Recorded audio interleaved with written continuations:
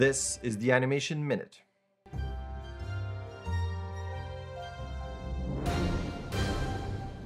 As always, let's start with jobs. Studio Smokescreen is hiring a 2D animator. Mikros Animation is looking for animators as well. And Double Negative is recruiting an animator. Weta has opened another hub in Melbourne, Australia, and they're looking for animators. And speaking of Weta, the trailer for Avatar: The Way of Water is out as well. I posted about the third floor animation short before, and here is a behind-the-scenes look. And speaking of shorts, a new trailer for Love, Death and Robots Volume 3 is out. If you're familiar with AnimationMentor and their show reels, they're awesome. And if you want to know more about the animators who did those shots and their tips and workflow tips, check out this clip. This is stop motion. It blows my mind. I love it. The detail is insane. It will never cease to amaze me. This is also cool.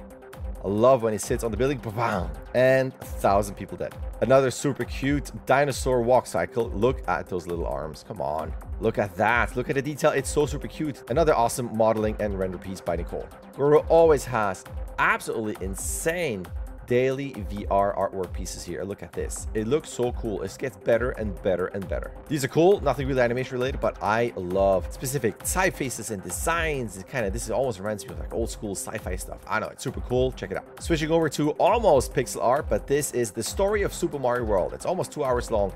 Check it out. It's really, really well done. Lots of really cool information. And now really switching over to pixel art. Look at that. I love this thing that comes out. Hold on. I'm going to watch this again. Ready? The thing out of the ground.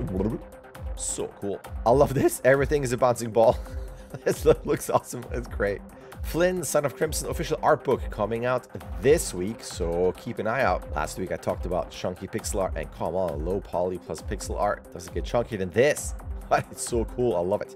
Little tiny ambient animation there too. And last but not least, another one here, photo taken, pixel art. I love the little parallax and everything. It's very, very cool. And that is that Animation Minute. You can find it every Monday on my channel at 10 a.m.